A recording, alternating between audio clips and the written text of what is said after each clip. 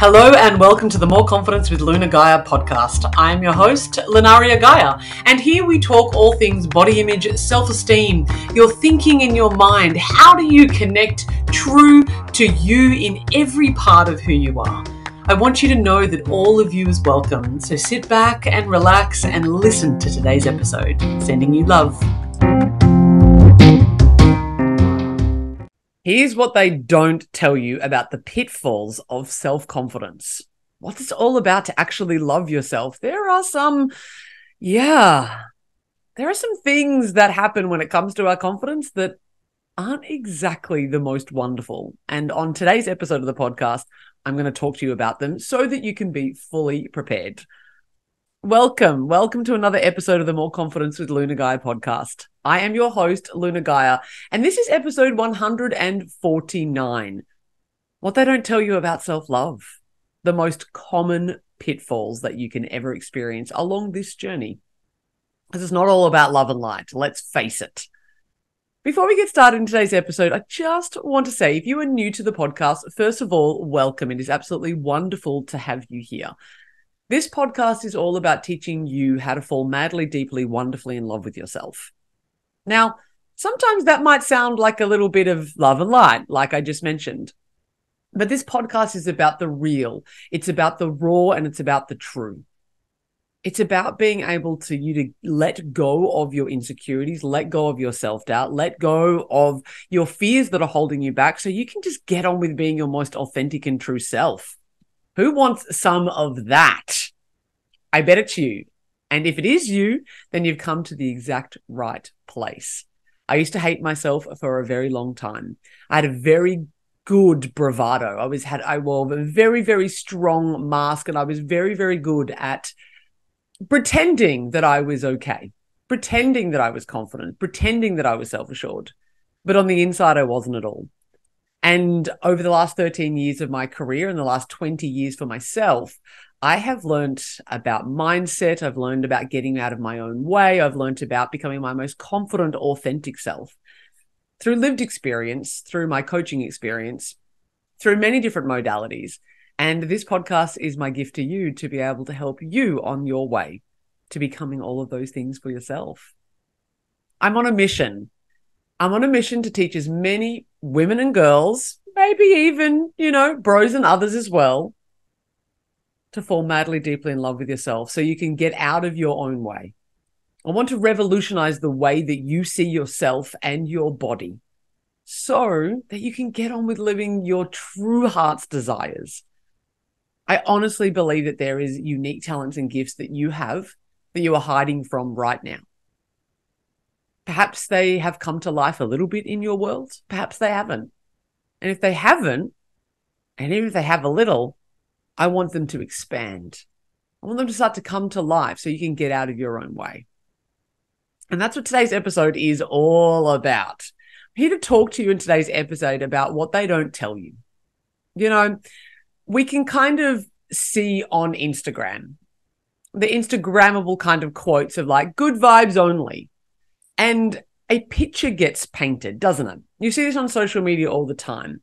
You'll see curated images, videos that are perfectly produced, and you'll see these, usually women, kind of in amazing places around the world going, live your dreams.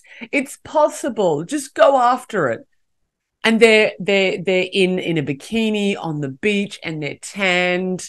They're probably likely to be fairly thin. They're usually white. And we have this kind of ideology that's going on.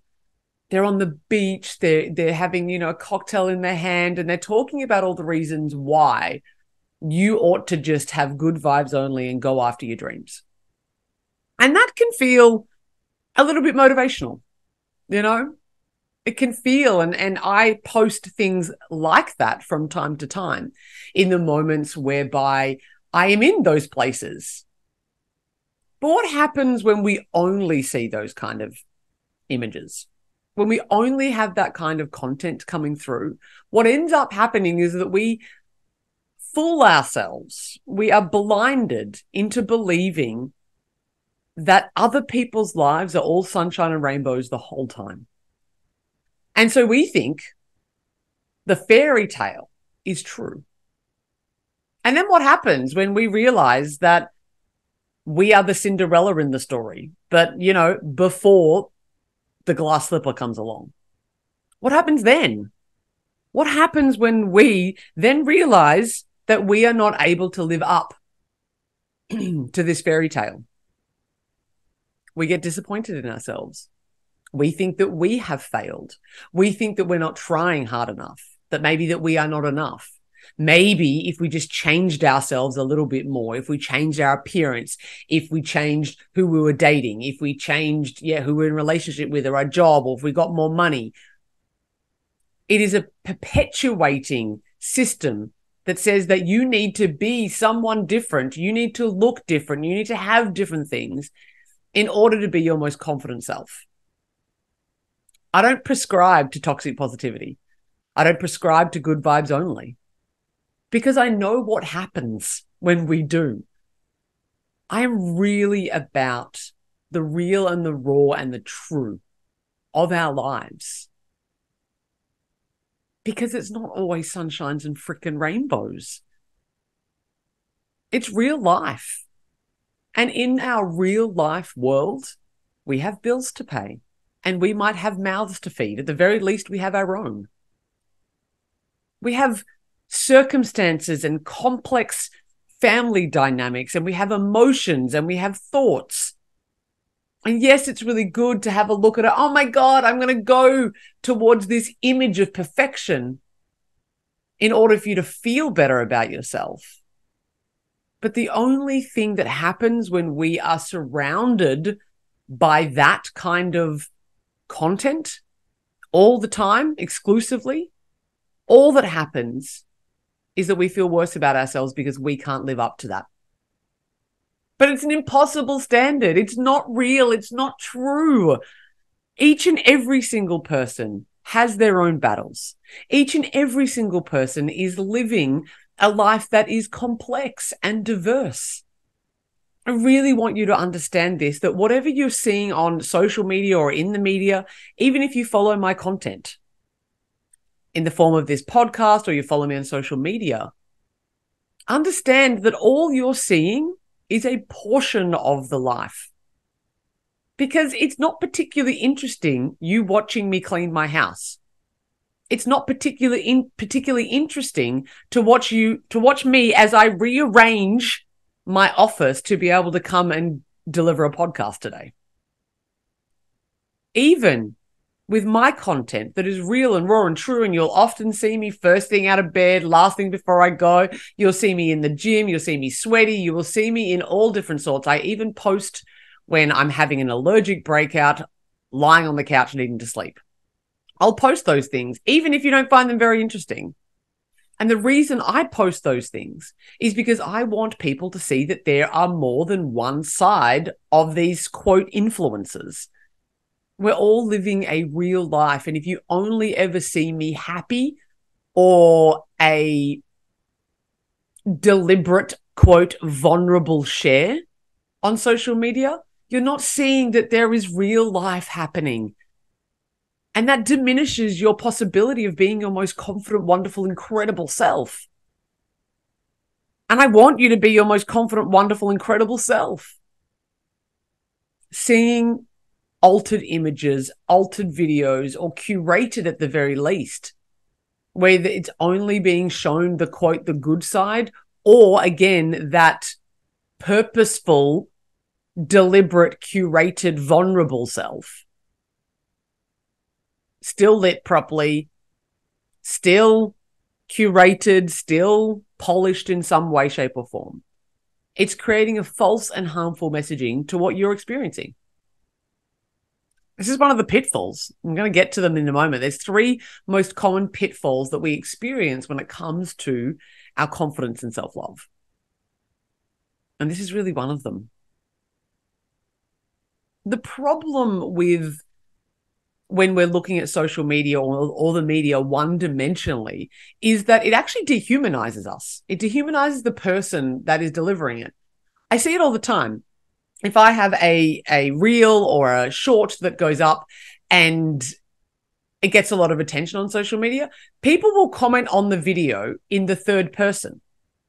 They will say, like, I'm talking on the video, and they will say, she needs to lose weight, or she's ugly, or it's, and they're usually not very nice comments when they're talking like this. They'll say something like she. Instead of talking to me, they will say she, as if I'm not the creator of the content, as if I'm not going to read, as if I'm not there.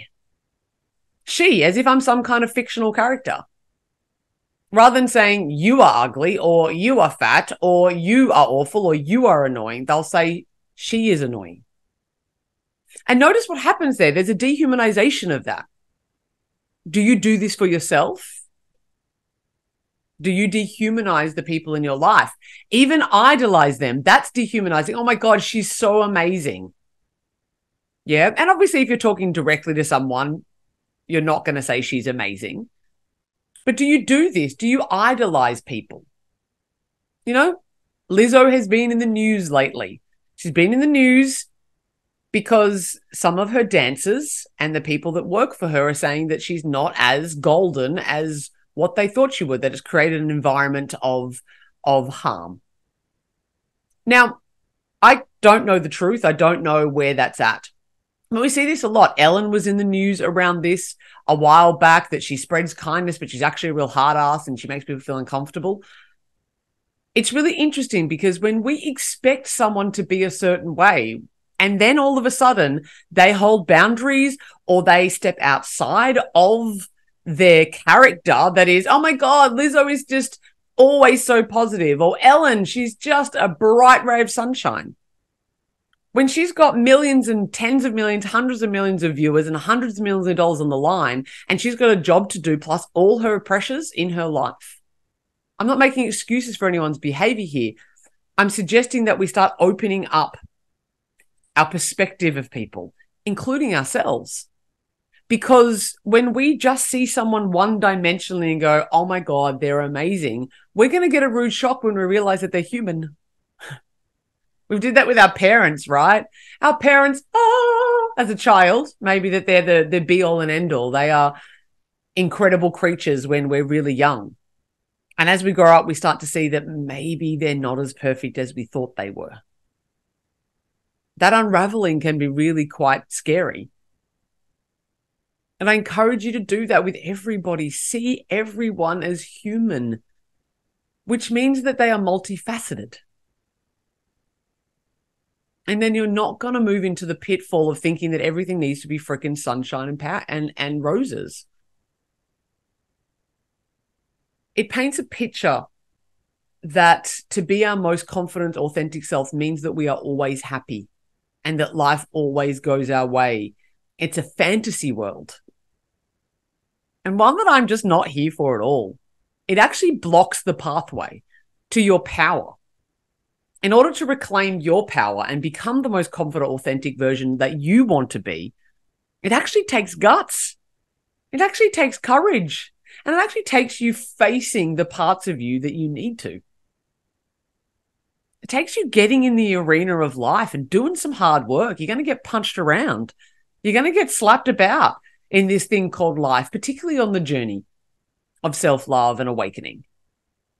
As you move into higher levels of consciousness or higher levels of self-love, higher levels of confidence, you're going to come up against darkness in you that you need to face if you want to move on to the next level. I think the butterfly example is the most beautiful way to describe this. People often use that, you know, the caterpillar becomes the butterfly. Oh, it's magical, isn't it? Isn't it magical that this little like creepy skeleton worm thing cruises along? It goes to sleep for a little while and poof, becomes a butterfly. Oh, magic. Yeah. You know what they fail to talk about in that metaphor? Is the fact that the caterpillar literally cocoons itself, literally puts itself in its own tomb, goes in, like builds a complete coffin for itself, for it to die in. And that's what happens. The caterpillar dissolves itself, quite literally. It turns into goo and mush inside of that cocoon, and then it rebuilds itself within the darkness. It completely has to form all the other bits again now. It forms all of the things. So not only was it a caterpillar, it then has to disintegrate all of who it used to be as the caterpillar, and then bit by bit rebuild itself to become the butterfly. And we think, oh, okay, well, it's kind of changed the metaphor a little bit. That's already a little bit gnarly, right? That's pretty crazy to think that that's what has to happen. But then what? Now it has to break out of the self-made coffin that it made for itself. It has literally gone through a massive transformation, hard, in the dark, crumbling to nothing before it rebuilds itself. And now it has to fight its way out of its old skin. Holy smokes. I'm starting to get a bit of an idea of this bit that we skim over when it comes to like, oh my God, everything's amazing. Love and light. Wow. And then if that butterfly has been able to break itself out of the cocoon, we might want to rescue it. We might want to see that cocoon, the butterfly, and see it struggling. So we're going to get a pair of scissors and gently open that cocoon. If we gently open that cocoon for that butterfly, it will not be strong enough to survive on the outside. It's the crumbling of the caterpillar, the dying of the caterpillar, the moving to goo, the rebuilding of the butterfly, and then the breaking out that makes the butterfly's wings and self strong enough to survive. And get this, when that butterfly finally does get strong enough to move out of its self-made prison to which it died in, it can't fly yet. Its wings are wet. It needs to vulnerably stand out there with its big, beautiful, amazing new wings and let the sun dry it. Open to vulnerability, open to predators, open to anything that might want to kill it. Because it can't get away just yet, because its wings haven't dried yet. Then, finally, if it's made it through all of that, then it will fly. So my friends listening to this podcast, watching us on YouTube, my gosh, I want you to know that this journey of self-love may very well require you to go into a cocoon and rebuild yourself. That the old self will need to be denied, to let go of, to transmuted. That you will use all the bits of your old self to create your new self, and then you will break beyond it, and then you'll be out in the world with new wings, feeling a little bit uncomfortable and vulnerable. Then you can fly. I'm trusting that this metaphor, the extended metaphor of this, the truth of this metaphor, shows you that what on social media we see is that just the montage of the caterpillar to the butterfly, and it's wonderful. But what we don't see is the depth that that caterpillar had to go into in order for it to fly. So pitfall number one on this path to self-love is that you think that it's not meant to be hard and get messy. So you resist the dark times. How often do you do this? You think, oh, well, you know, it's not meant to be that way. I'm seeing Luna, or I'm seeing other people. I'm seeing people on social media, and they don't seem to be in the pits of hell with this. It's because they're not showing you it. That's all that's happening. They're not showing you that the transformation can take darkness. It doesn't mean that it has to be painful all the time. It doesn't mean that it has to be messy and hard all the time. Not all the time, but showing you that it will be messy and hard at times. And the more that you deny this very fact, the more that you resist the fact that when you're in the darkness, that is your transformation, the more that you resist that, oh, my goodness gracious me, the harder the journey is actually going to be. because you keep thinking it's meant to be sunshine and rainbows all the time, and it's not. So I encourage you with this first pitfall, this pitfall that suggests that it's not meant to be hard and messy at times. Realize that it will be. Realize that that's part of the journey. That if you're in the thick of it, if you're in like the mess of it, then that's part of the deal. I also, just as a side note, want you to understand that every new version of yourself will require you to face old parts of yourself. It'll be a new transformation, a new caterpillar into a butterfly. And you will do that many, many, many times on this journey. I don't believe that we ever get to a point where we're done. Well, in some ways, our last breath, the very last breath that we take here, is when the masterpiece of your life has completed. That's when it's done. So the work, I want you to understand that as well, that although you might be going through a dark period right now, understand that there is light on the other side of that. Yay. And that as you up level and as you continue to grow, there's going to be other periods of darkness. And that you don't need to be afraid of the darkness so much. Because on the other side of the darkness, if you keep walking, you will get to the light. And we've all heard that term before. If you're going through hell, keep going. Yeah, just keep going through hell, keep walking. And I don't mean to minimize anyone who's been in a dark hole for a very long time. Just on a side note there, that there is a big difference between I'm in the hole, I'm doing the messy work, and I'm confronting the parts of me that I need to be confronting right now to do the work, compared to I'm going to cocoon myself with no intention of getting out, with no intention of doing the work. It's like the first step of becoming the butterfly is to cocoon yourself. And a lot of people get stuck in the cocoon. In fact, that's the second pitfall, right? I'm going to add a bonus. It's a second pitfall. 1A, if we can go that. 1.1. That a lot of people will cocoon themselves with no intention of getting out, and they get stuck in the cocoon. If you are stuck in the cocoon right now, if you are in the darkness and you've been there for a particularly long time and you have no idea how to get out of that, start looking around you in the darkness.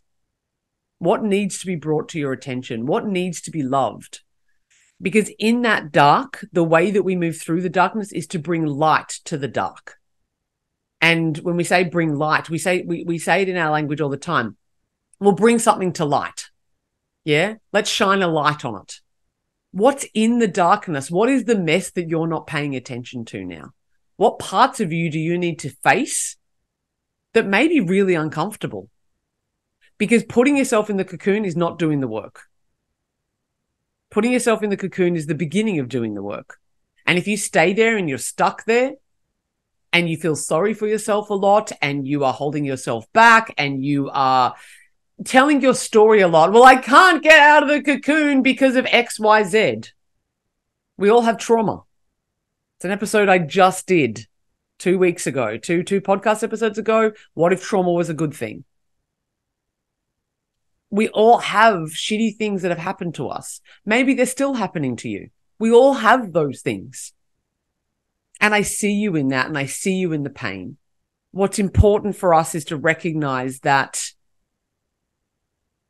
we have to light our darkness, that we have a responsibility to do something about it. We get to do something about this.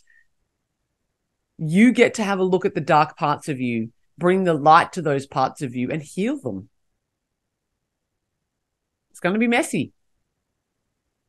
You may have to become a goop of nothingness in order to create yourself. Don't get stuck in the cocoon, my loves. Understand that you're becoming the butterfly. Get to work. So the official pitfall, number 2, is that your tribe may change. As you grow and as you expand, your frequency changes, your vibe, right? Your vibe changes. Who you are changes. And not because you are becoming someone else, but because you are letting go of who you're not. Your conditioning and your programming, you're letting that go.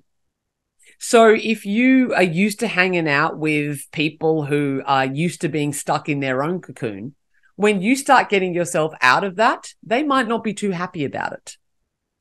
Misery loves company. That's a saying. So people may want to drag you back into your cocoon. And you may have to change your tribe. There'll be people in your life who are not going to come with you in your next journey.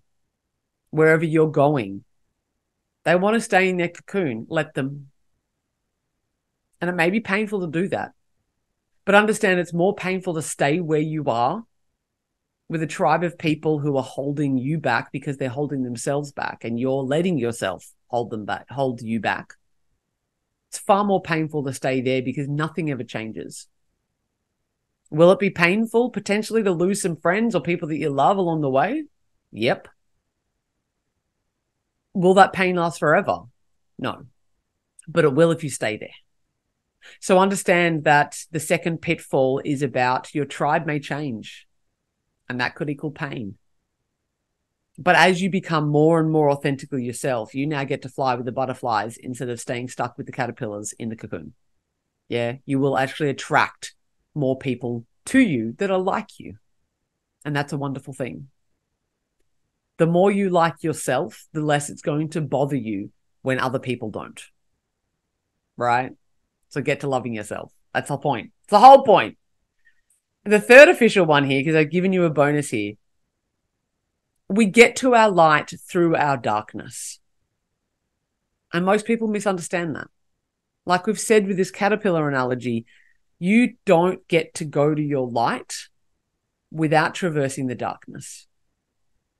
It's part of the deal. To the depth to which you are willing to go within yourself will be to the heights that you are able to take yourself. It is balanced that way. The deeper that you go within yourself, the higher you can rise. Almost like a tree, right? If you have a tree, a big, beautiful, amazing tree that you see out into the world, that tree is likely to be as deep as it is tall. Its roots will go as deep because it needs to support the height. If you start shooting up here, but you don't have the roots to stabilize yourself, you're going to fall over. So we need to go deep. We need both. In order to rise high, we need to go low as well. We are here as this seedling and we grow up and we grow down. Our roots become really, really deep so that our height becomes really, really high. These are the three pitfalls. You think it's not meant to get messy. Your tribe may change as you do it, and you're going to have to go deep in order to go high. We get to our light through our darkness. Please understand that's just part of the deal. Through the challenge, the warrior is born. The caterpillar is the perfect example of that. Through the decimation of the caterpillar, the butterfly is born. Through the challenge, the warrior is born. You are actually creating yourself as we speak. You are here on this podcast and drawn to this for a reason. You are literally creating yourself as we speak. And only you can do it for yourself. You can take guides, you can read books, you can participate in podcasts. All of those things are important. They will help you along the journey, help you get unstuck in the places that you are stuck. Very, very important. But only you get to be the one who grows. The work itself is up to you. And a whole bunch of us don't really want to face that. But for those of you who do, you will feel the empowerment of this. It's powerful to understand that you get to do the thing, that you're in charge, that you get to be the one who's going to do it. Oh, now you can stop waiting for the world to do it. And you get to do it for yourself. Hallelujah. So surround yourself with support. And I don't just mean your tribe, because sometimes that doesn't always work out, certainly in the short term. But this is your tribe. Showing up to podcasts, showing up to courses, hiring a coach, reading books, all All of those things in multiple ways. Surround yourself with as much support as you possibly can, even if it feels indirect, like conversations like this. If you do really want to understand what it's like to kind of love yourself and love your body fully, go check out my book, Perfectly Imperfect. This side. For those of you watching on YouTube, you can see that my book is Perfectly Imperfect, Your Complete Guide to Loving Yourself and Loving Your Body. You can find it on my website, www.moreconfidence.com.au, or if you just type my full name, Lunaria Gaia, Lunaria is my first name, Lunaria, surname is Gaia, Gaia. If you search Lunaria Gaia, Perfectly Imperfect, you will find it. I narrated it. It's on Audible. It is in all good digital bookstores, and you can buy hard copies from me as well, signed, if you're curious. Understand that these pitfalls are just a part of the self-love evolution. Understand that if you experience them, it is totally normal.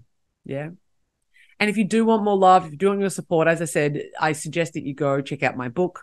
Maybe even join my mailing list. A few times a week, sometimes once a week, a couple of times a week, I will send you through reminders, beautiful spaces, just to let you know that you're not alone on this journey. It's another avenue of support. So you can find that on my website as well, www.moreconfidence.com.au. And of course, you can follow me on the socials. You can find me anywhere, Lunaria Gaia, on most of the platforms, TikTok, Facebook, Instagram, Threads, even Twitter. You can find me on LinkedIn as well as, of course, here on YouTube, if this is where you're listening.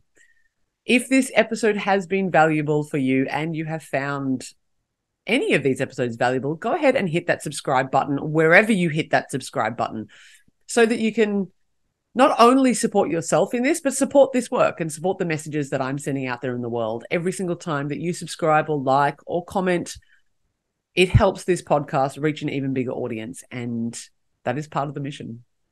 I love you, and I hope that you love you too. Thanks for watching. Thanks for listening. Thanks for being here.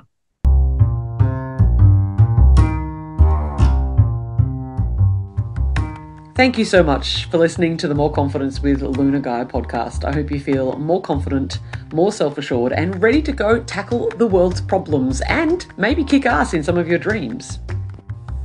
If you haven't already, I would love for you to like and subscribe, follow, and maybe leave a review so that other people know how to find this awesome podcast too.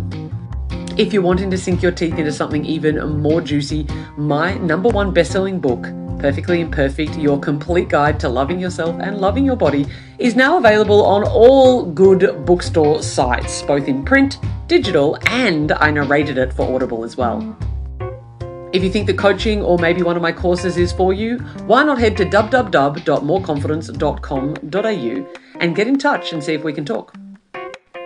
And of course, you can find me all across the social medias. That's Facebook, Instagram, TikTok, Twitter, YouTube, which is where you're probably listening now, or maybe even here on the podcast platform. Sending you big love and wishing you a beautiful day.